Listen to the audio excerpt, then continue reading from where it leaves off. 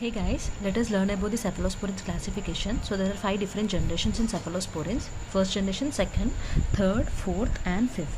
So let us come from the fifth generation first. So fifth generation is all about role. Okay, cephalosporin has role in it and cephalosporin has role in it. And fourth generation has pi, that is cephalosporin and cephalosporin.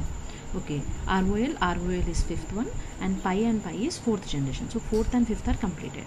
Now let us go to the first generation. First generation has letter A in it. Okay, letter A in the fourth position, that is cefazolin, cefalexin and cefadroxil. Here pH is pronounced as F, right? So take it as a single letter only, that is cefalexin.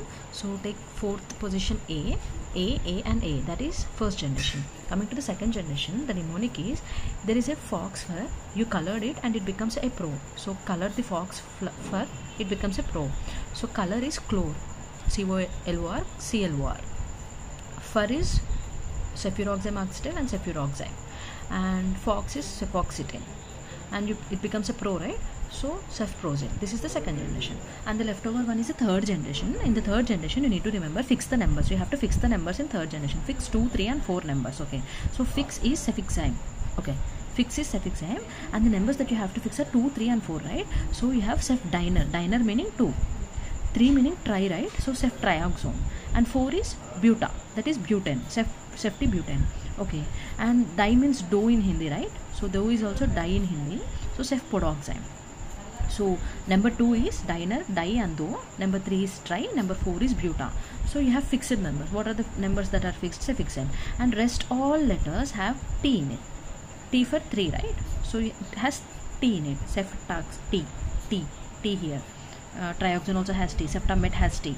Butane has T. So in the whole class of generations, like all the generations, you don't have T anywhere except for the third generation. But here is an exception, that in the fifth generation you find T, cefta, but don't confuse with this T because you already have role in it. So you found role in the name, so you take it for fifth generation only, right? So don't confuse it with the T of third generation.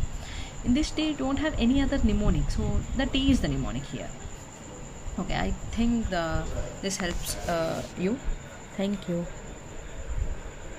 Let us try to answer these. So cefachlor, chlor is there, right? So color means that is second generation.